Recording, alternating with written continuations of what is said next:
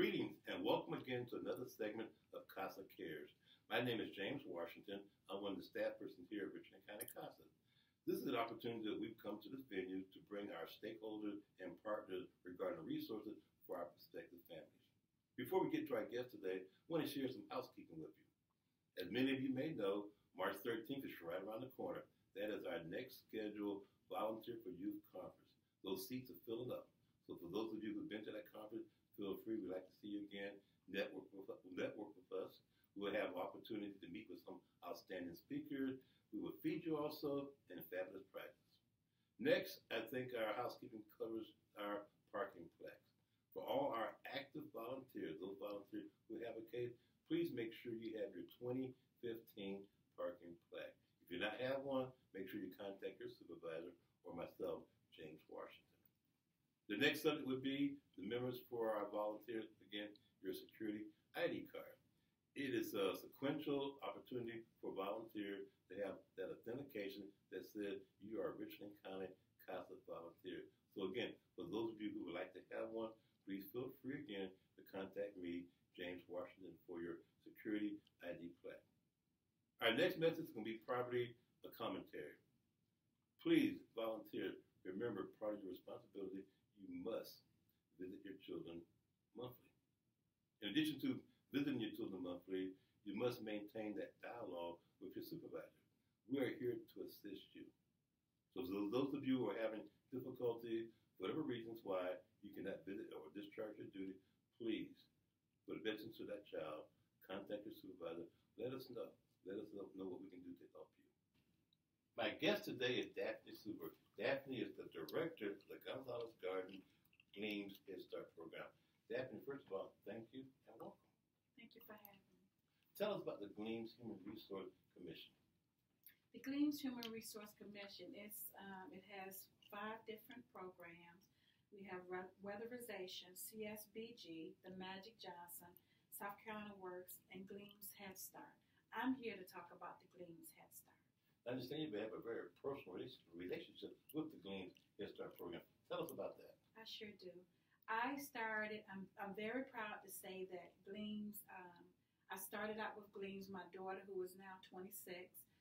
She was 3 years old when she walked through the doors at Gleams. I was a parent, didn't work, had a high school diploma only, education.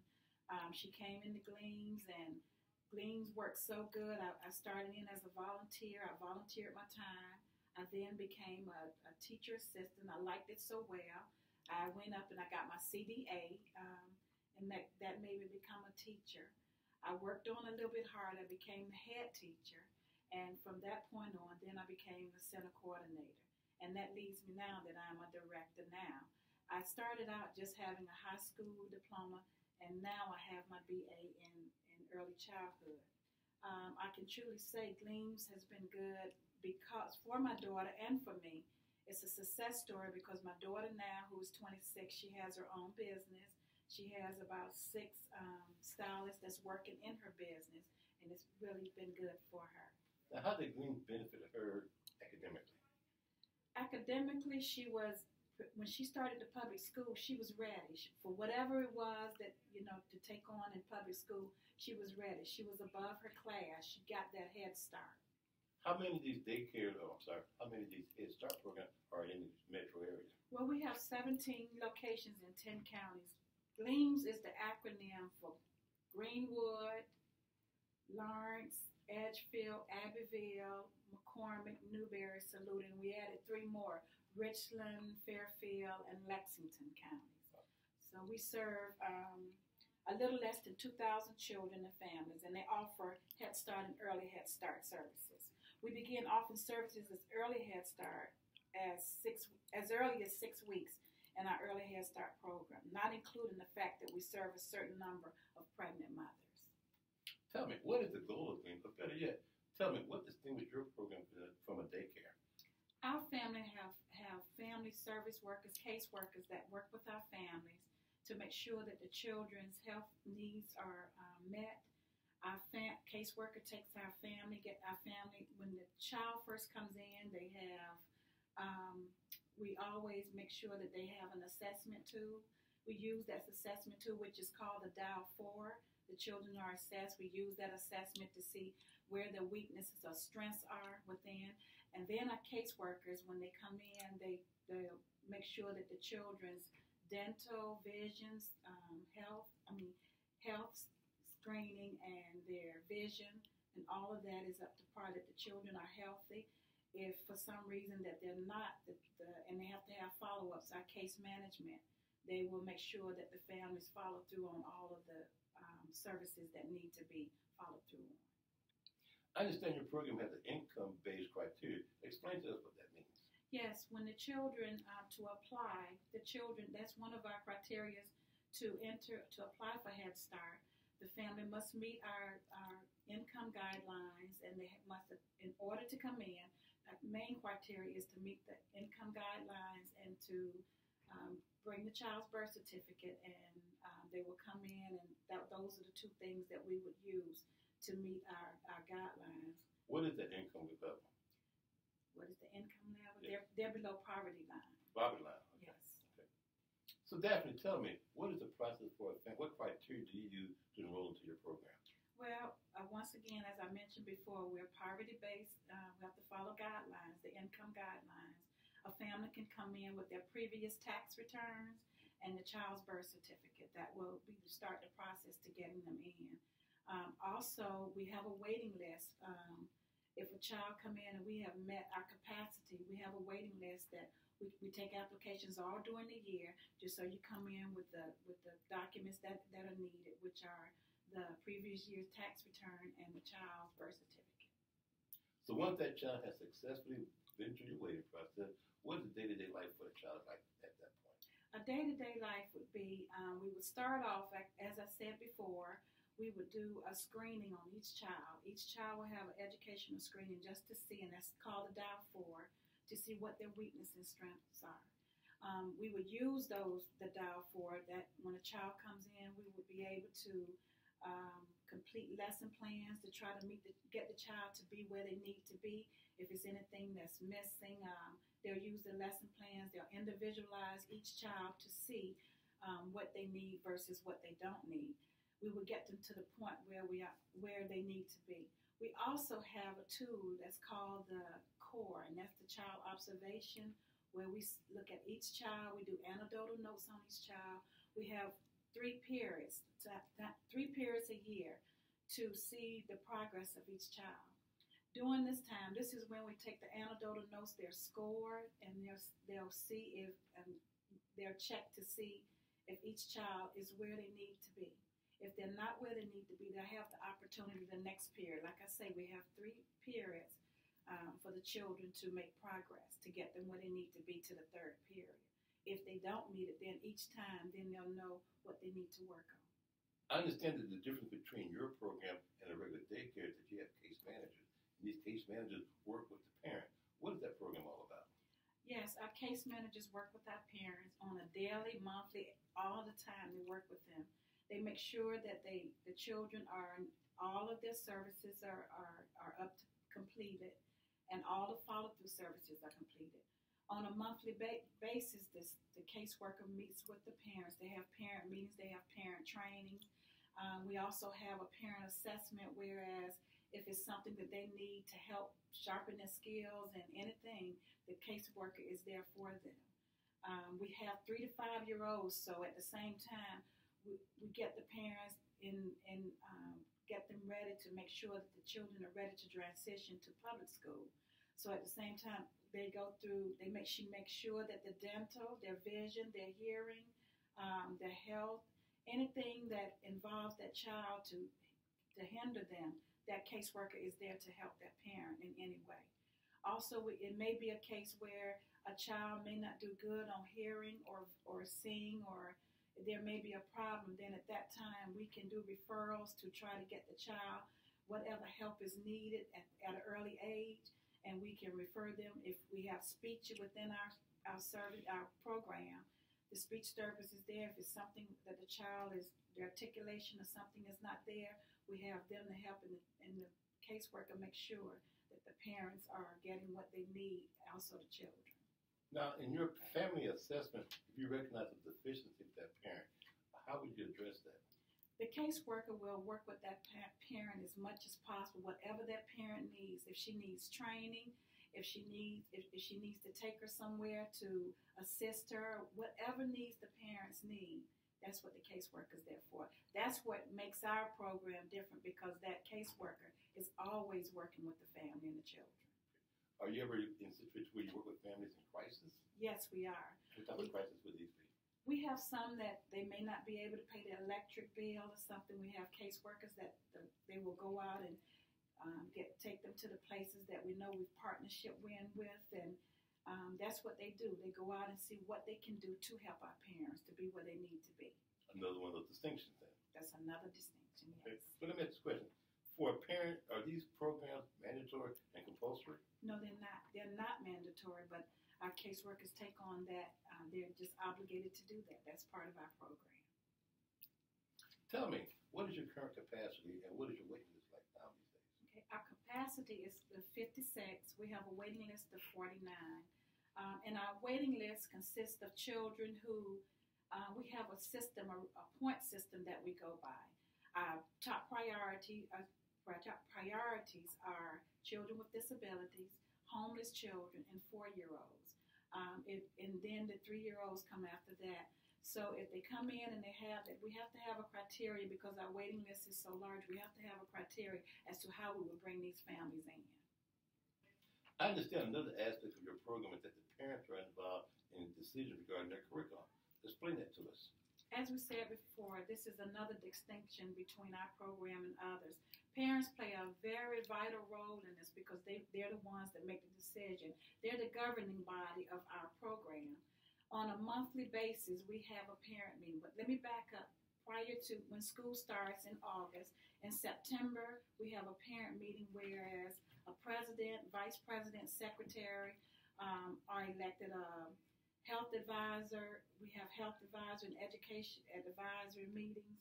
We have 2 of those people that are selected to serve on that committee as well. And we have a policy council rep. That's a person who, that's our governing body. Every month we have policy council that they meet and they discuss our budget, our education, whatever policies are there.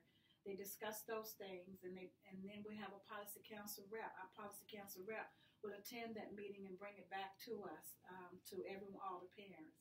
So the parents play a very vital role in making decisions. The parents are very interactively involved with their child's welfare. Yes, they are. They help. They help with all the policies, or they help. Everything has to be approved by them prior to it happening. Daphne, tell me, what is the life like for a day for a child who enters your program? The life for a child that enters, all the children don't ride the buses, but we do have we have one bus. The children will come in. I'd like to also add, prior to the children coming in, before they can enter Head Start or enter into the classroom, our teachers are required to do a home visit to see what the environment is like for the child and to get acquainted with the child at that time. Also during that time, the teachers take pictures and they'll bring the pictures back when the child enters the first day. They won't feel so alone or anything. They'll know that this person does know a little bit about me. So they will post the child's pictures. Also during the educational part services, we're required to do 2 home visits, one before the child comes in and one during the month of March or April. They're also required to do parent-teacher conferences. They'll do one in October and one in February. So the parents at that time will come to the center and see what kind of progress is made during the whole year and see if their child is where they need to be. Or if the parents have any questions, they can at that time ask questions about it. During our time of our daily schedule, the children come in off the bus. We feed them breakfast, lunch, and snack. In the mornings when they come off the bus, they come in, they prepare for breakfast, they wash their hands, they prepare for breakfast, they eat breakfast. And we have a schedule that we must follow. But during the morning, where children can come as early as 6:45. For those children, for those parents that have to be to work or school at 7 o'clock, they bring a statement in saying they have to be there. We try to be able to accommodate them. So they come in at that time. We'll have early arrivals, so we have those children that are in the back doing something educational or using manipulatives and something to that course that they be able to keep them occupied in the back. So the children will arrive, the ones off the bus will arrive, they all will eat breakfast. From that time, for breakfast time, they will clean up from breakfast. Once they clean up from breakfast, they do a time called work time. And then first go into little areas, they go into little small group areas to get everybody kind of wind down, getting ready for the day. The children will do work time. Work time lasts for like 45 minutes. They will then go in and do recall time. Once they do the recall time, let me back up. They do planning. The planning starts, and that's where they go into the areas. And our curriculum is high school, and children learn through play. You may look in there and say they're not doing anything but playing, but at the end of the year, you'll be able to see where what they have learned. But they have planning time, which they'll plan to go into their centers. After that, that'll take like 10 minutes. They go into work time. That's like 45 minutes when they go into their areas. At the end of work time, they'll have recall time. Recall time is where they come back to a group and they sit down and talk about what they've done in their centers, what they made, or what did they do, who did they talk to. They have just a little discussion about that. From that time, then the children may do small group time. This is the instructional time between the teacher and the child where they can sit down and make things or be creative, whatever, and let the children make the choices that they plan to make, choices that they want to. This time is one-on-one?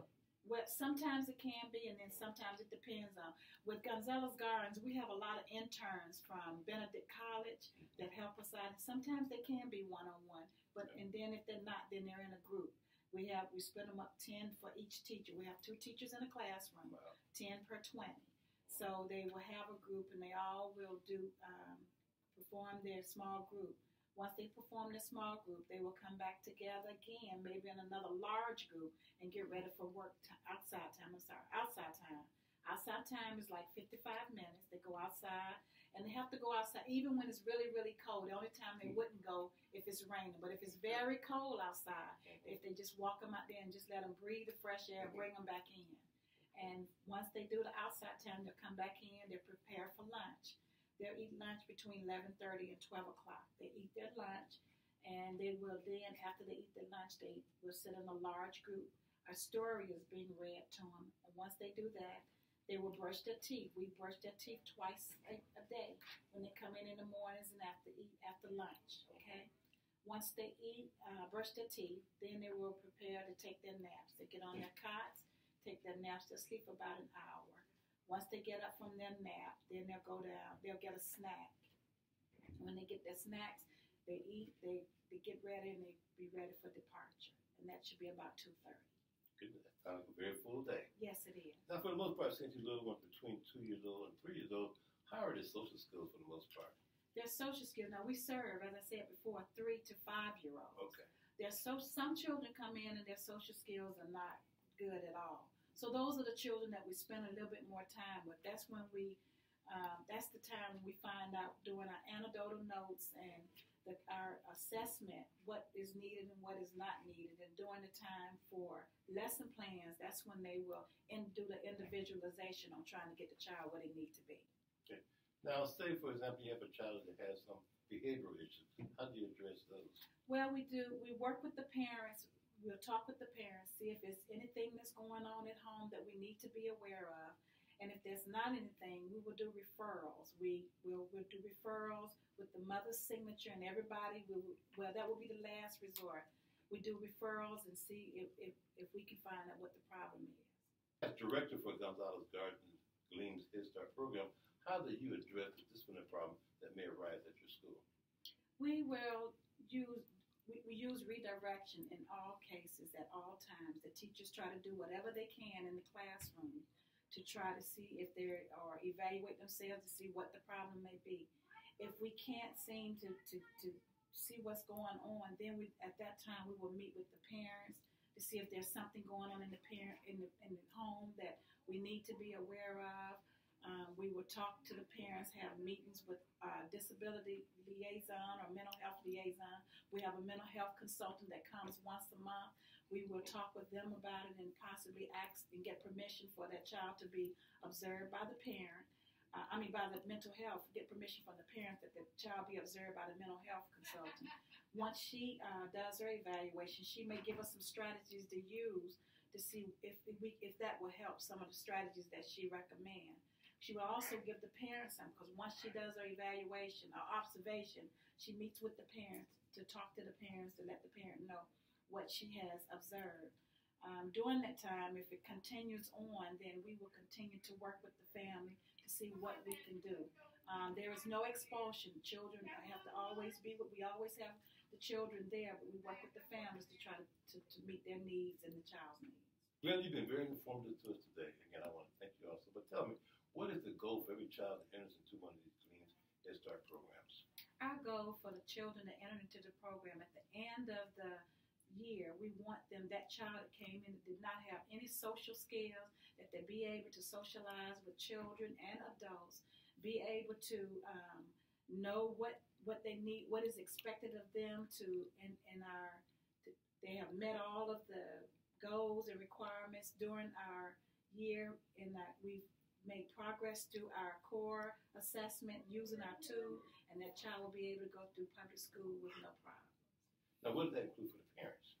That the parents too, we want to make sure that we accommodate them or help them be to where they need to be, that they have grown as well, like the child. When they come in, if it was an area that they were in, were having problems in, that our caseworker was able to assist them in any manner, get any kind of skills or whatever they needed to get them to where they need to be. We want not only just the child to be successful in Gleams, but the parents as well.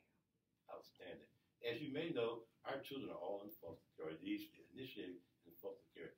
Has Gleam addressed what's happening academically to our kids in foster care? Yes, they have. Foster care children are also a top priority when it comes to points in our system. They get point system, and we treat them just like any other child, but whatever needs is needed there, whatever is needed for them, if we have to do referrals or whatever the case may be, we're there to assist them as well. Again, thank you for your time, and look forward to seeing you again. Well, folks, there you have it, another opportunity from CASA Care. We want to thank our guest, Daphne Suber, who was the director of the Gonzales Garden Gleams Head Start program. As a reminder for housekeeping, our next training is coming up in April. Please, if you have any ideas of anyone who wants to give back to our children, please feel free to give me a call. Contact me at James Washington 576-1590. Again, we want to thank our guest today, and until next time, have a good day.